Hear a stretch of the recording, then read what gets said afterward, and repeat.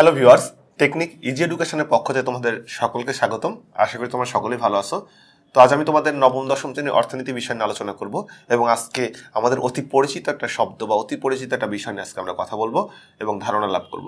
সেটা হচ্ছে বাজেট। প্রতি বছরই আমরা দেখে আসি যে জুন মাস শেষ হতে গিয়ে মানে জুন মাস পড়লেই আমাদের বাজেট নিয়ে সবার একটা চিন্তা ভাবনা শুরু হয়ে যায়।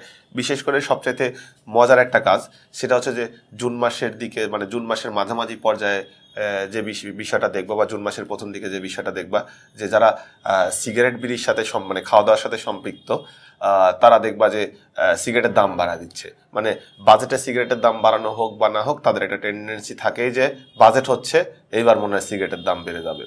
তো এটা প্রতিনিয়ত আমরা দেখে থাকি, কারণ সেই সময়টাতেই কোনটার উপর বাড়ানো হবে, কোন পণ্যের উপর দাম বাড়ানো হবে, কোন কোন পণ্যের উপর দাম কমানো হবে, এটা একটা নির্ধারণ করা হয়ে থাকে। বা জাস্ট নির্ধারণ বলতে যে মানে ট্যাক্স কোনটার উপর কি পরিমাণে ধরা হবে সেটার উপর নির্ধারণ করা হয়ে থাকে। তখন দেখা যাচ্ছে যে কোম্পানিগুলো তাদের পণ্যগুলো দাম বাড়ানো কমানো করে থাকে। বিশেষ করে ইলেকট্রনিক্স পণ্যগুলো এবং এই যে আমরা সিগারেটের কথা বললাম এগুলোর ক্ষেত্রে কিন্তু দাম উঠানামা করার একটা সম্ভাবনা থাকে।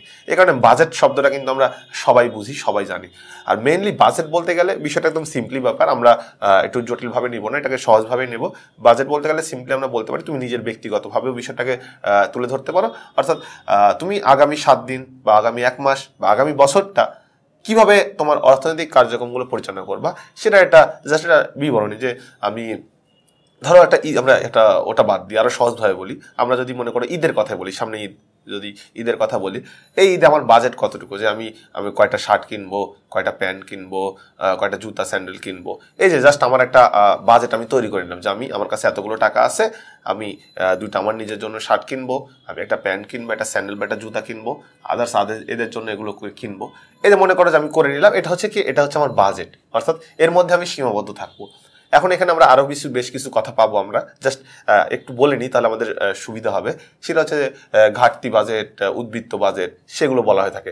অর্থাৎ দেখা যাচ্ছে যে আমার কাছে টাকা নাই, বাট আমি এত কিছুর আয়োজন করে নিছি, কারো কাছ থেকে আমি টাকা নিয়ে আমি এই কাজগুলো করতেছি, যে যাক ঈদটা পারি দিই, তারপরে টাকাটা তাকে আমি যেভাবে পারি তাকে দিয়ে দিব। তাই দেখো আমার বাজেটটা কিন্তু ঘাটতি বাজেট হয়ে গেল।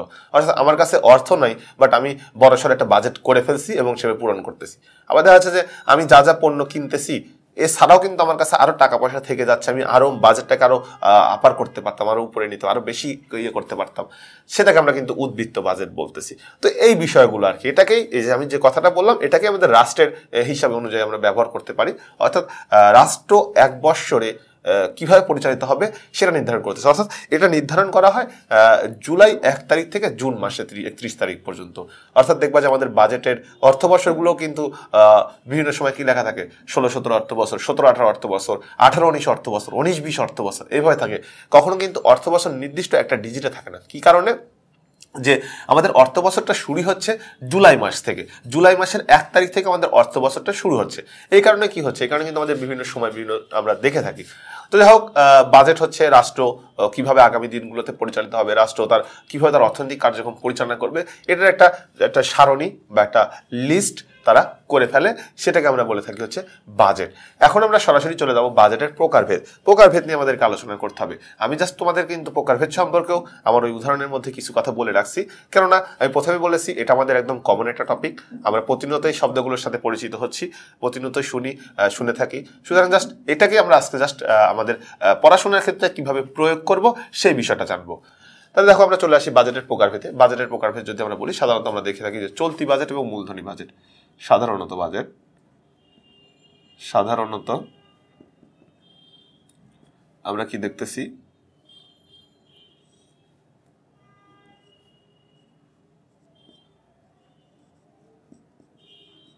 চলতি বাজেট আর এটা হচ্ছে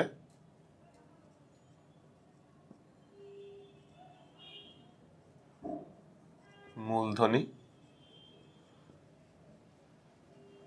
বাজেট।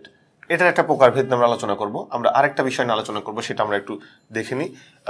তাহলে আমাদের সকল প্রকারভেদ সম্পর্কে আমাদের একটা ধারণা চলে আসবে। আয় ও ব্যয়ের সম্পর্কের উপর ভিত্তি করে আয় ও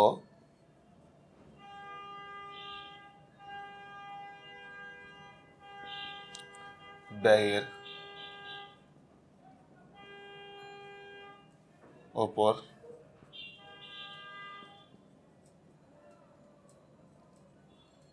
ভিত্তি করে আমরা বাজেটটাকে দুই ভাগে ভাগ করবো। একটা হচ্ছে সুষম বাজেট,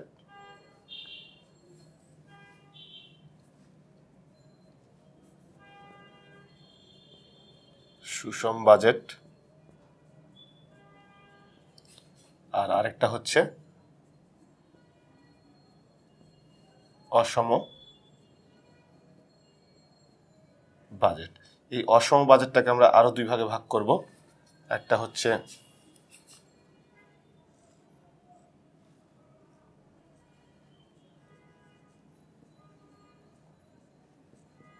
ঘাটতি বাজেট, আরেকটা হচ্ছে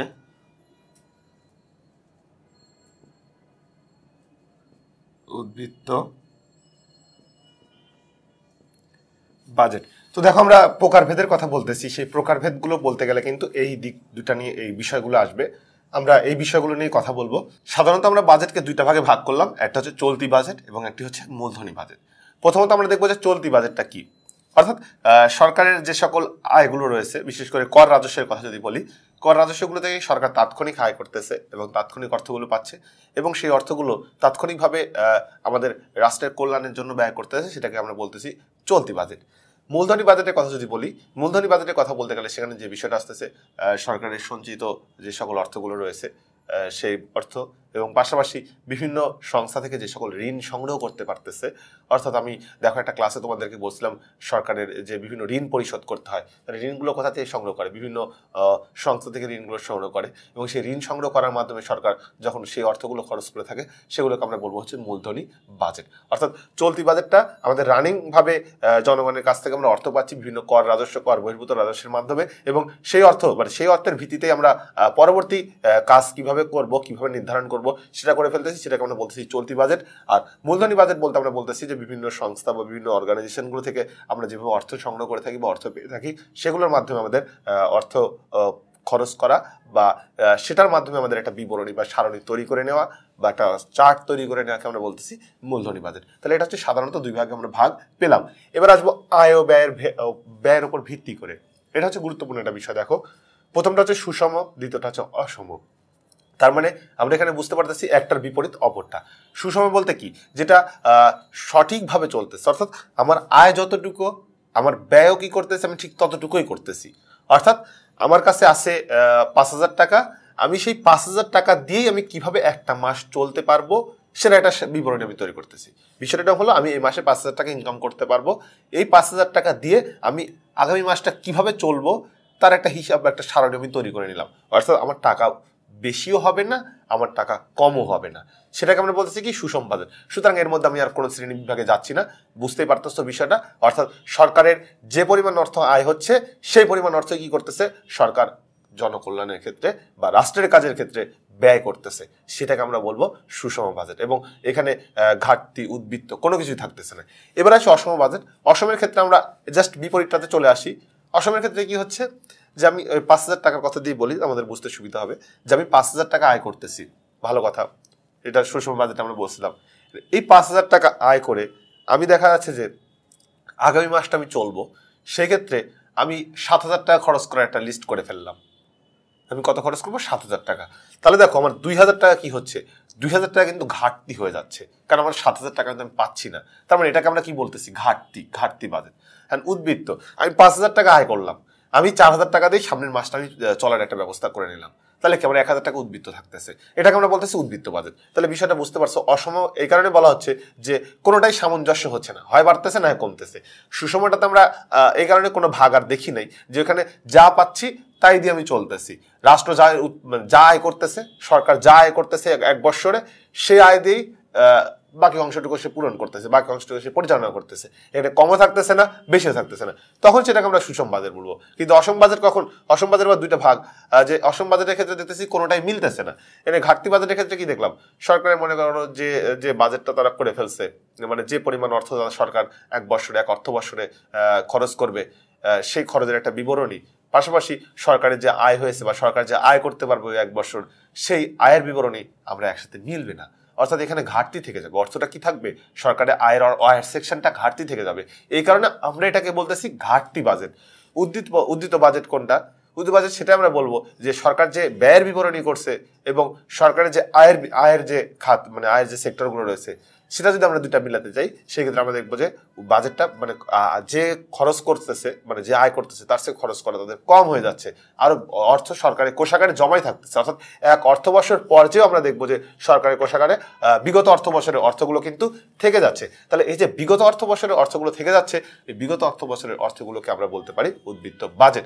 তাহলে এখানে আমরা যে বিষয়টা দেখলাম সাধারণত দুইটা ভাগে ভাগ করলাম, চলতি এবং মূলধনী। চলতি এবং মূলধনীতে দুটা দিকে দেখলাম যে একটা রানিং অবস্থায় রয়েছে, রানিং অর্থ ও মাধ্যমে হচ্ছে, একটা বিভিন্ন জায়গা থেকে অর্থ সংগ্রহ করার মাধ্যমে হচ্ছে, এবং এখানে আয় ও ব্যয়ের উপর ভিত্তি করেও কিন্তু আমরা সে একই অবস্থা দেখলাম সুষম এবং অসম। অর্থাৎ সুষম অসমের মধ্যে জাস্ট একটা পার্থক্য দেখতে পেলাম, একটাতে মিল রাখতে পারতেছে, একটাতে একটা সামঞ্জস্য রাখা যাচ্ছে, যা আয় হচ্ছে সেটার উপরে নির্ভর করা হচ্ছে। পাশাপাশি অসম বাজারের ক্ষেত্রে দেখলাম যে হয় ঘাটতি থাকতেছে না হয় উদ্বৃত্ত থাকতেছে, এর উপর ভিত্তি করে বাজেটটা নির্ধারণ করা হচ্ছে। তো বন্ধুরা, বাজেট সম্পর্কে তোমরা আগে থেকেও জানতা, আজকেও জানলা। বিষয়টা একদম আমাদের সকলেরই বোধগম্য ছিল, খুব জটিল একটা বিষয় ছিল না। জাস্ট এই ধারণাটুকু আমাদেরকে রাখতে হবে পরীক্ষাতে অ্যান্সার করার জন্য। তো বন্ধুরা, আজকে ক্লাস এই পর্যন্তই। পরবর্তী ক্লাস দেখার আমন্ত্রণ জানিয়ে এখানে শেষ করছি। ভালো থাকো, সুস্থ থাকো, সুন্দর থাকো। ধন্যবাদ সবাইকে।